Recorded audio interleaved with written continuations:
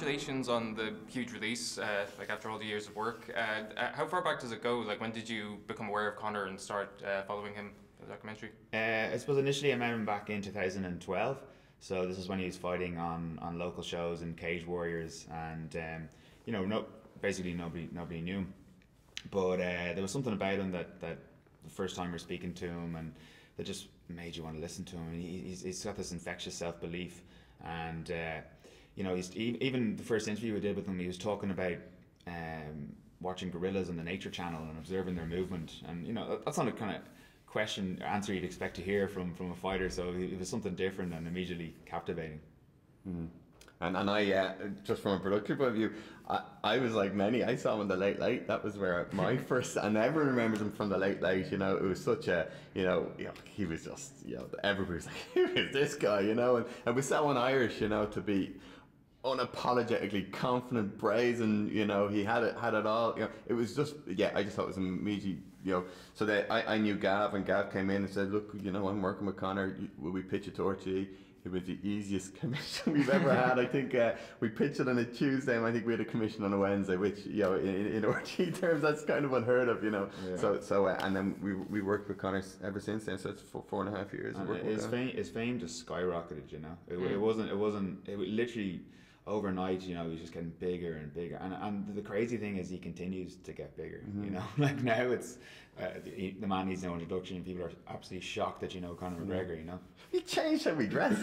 People in Ireland dress differently now because of Conor McGregor. Yeah, like Zara, you know, suddenly we're doing ranges of 3-piece suits, you know, and they're flying out the door. You know, you know, like in that way, I don't think there's anybody who's been so culturally effective, you know, making people, you know, suddenly take pride in their appearance, you know. So yeah, it's just he's a mad story. Well, do you think being a celebrity has changed him, or in the time you've been with him, is he about the same as when you started filming him? I think Conor's, you know, very much the same person, but things around you change. And even the more famous he gets, you know, it's quite an operation now for him to go to the shop. You know, there's all these cars, there's suitmen, there's security, there's, you know, it's got to there. And you know, I think in Ireland in particular, you know, I think he keeps to himself a bit more, because if he goes out, you know, it's basically a riot. He can't go down Grafton Street anymore, you know. Mm-hmm. So the world around, you know, his world has changed, not undoubtedly. Well, like, you're following someone during this part of their life when they're becoming so much more famous, and like I was wondering, like, even from the beginning, how do you establish trust with someone that you're going to follow them for a documentary? Because it seems like you had pretty intimate access to him. Yeah. Well, I think first of all, probably Conor knew more than anybody else that he was going to be this guy. You know, he undoubtedly told us, I'm going to have 25 million in my bank account, I'm going to be a world champion in the UFC, all this stuff. So he wanted that to be filmed, you know. So we had a good relationship with him. You know, he stays true to the team and people around him from the start. So we were in there early, and he just you know kept us around. But it's funny, yeah. Like he's quite involved now. You know, like Conor knows what he wants in a film, and that's not saying he's driving it, you know, from in terms of you can do this, you can't do that, you know. But like, and Conor's quite happy to show himself not at his best moments, and you know, I suppose that, you know, usually when you know, there's docs who maybe might be quite reticent about showing parts of yourself, but Conor, he kind of knows that's part of the appeal of him, you know. Show as much of yourself as you can, you know. So yeah, that trust, but that trust is built up. It's not built up over, you know, 2 or 3 months. It is built up over, you know, the guts of 5 years. And look, it has gotten harder. Conor has gotten to that level now where it's just very hard to maybe get that intimacy, that access that maybe we had in the beginning. But that's why Gavin and Graham, all what they do is they literally bed in, they move in, you know, they spend months on end, you know.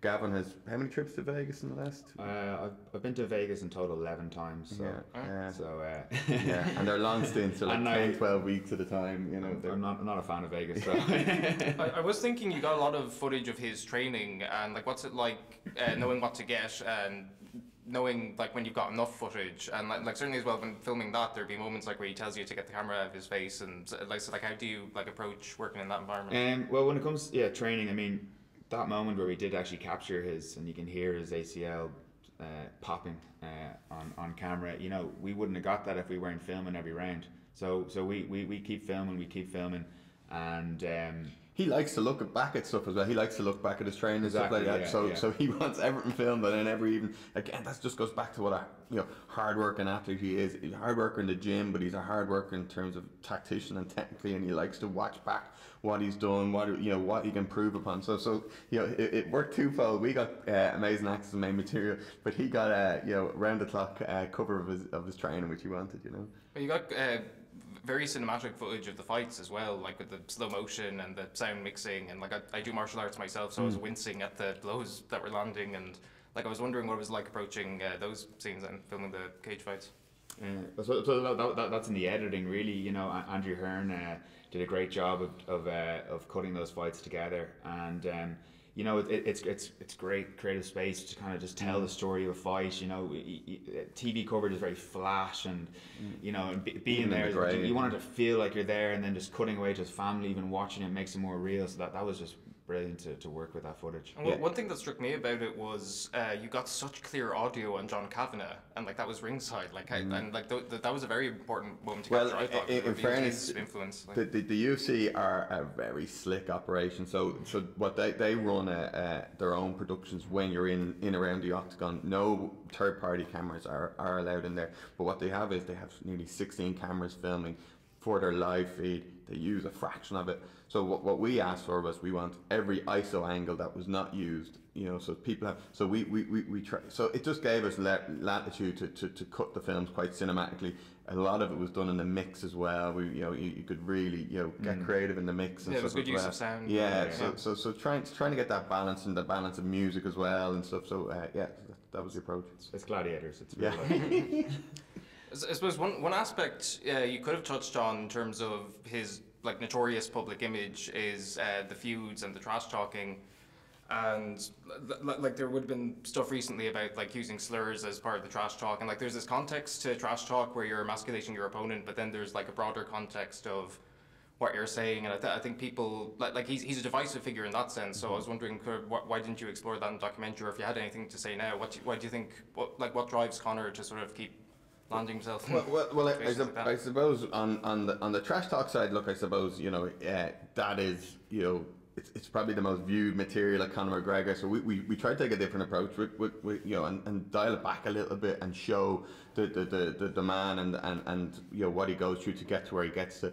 But of course it's part of it. I've seen Conor McGregor beat opponents outside the octagon. I remember what's his name, Dustin Poirier at a press conference.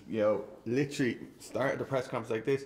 By the end of the fight, he was like this. The shoulders had sagged, and he was in him. So Conor had, literally. So he does it, and it works.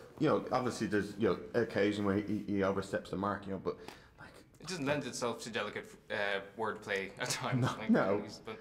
But I mean, like after a press conference or whatever else, the encounter, Conor's backstage and we're there with him, and he's incredibly relaxed. Like, it's heightened out there, and then he's back here and he's himself again. So we wanted to focus on seeing him as himself. Well, it's a hell of a journey to follow, and congratulations on the film. Thanks for talking to Film Ireland. You're very good. Thank you very much. It's past the little scheduled fight for me now. Long after I'm gone, the story will be told. This man has incredible weight on his shoulders right now.